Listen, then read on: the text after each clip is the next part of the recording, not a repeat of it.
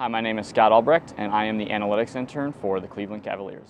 I actually found an article about sports analytics on the Masters of Science and Analytics Facebook page, and the author provided his email address at the bottom, and so I reached out to him and wanted to know if he'd be willing to have a discussion with me.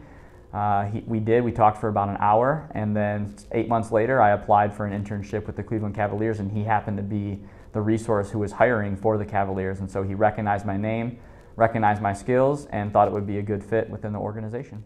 I apply the things that I've learned in the Masters of Science and Analytics program on a daily basis with the Cleveland Cavaliers.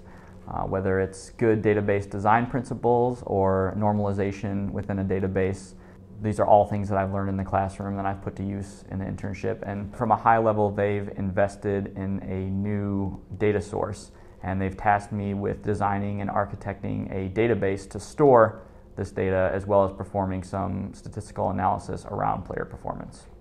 The course work that comes to mind that I applied to my internship in working with the Cleveland Cavaliers is EECS 317 with Professor Goach.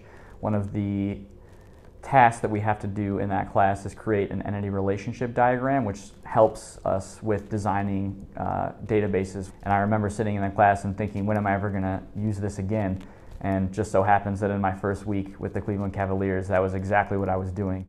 Before starting the MSiA program, I would not have had the skills necessary to be successful in this internship.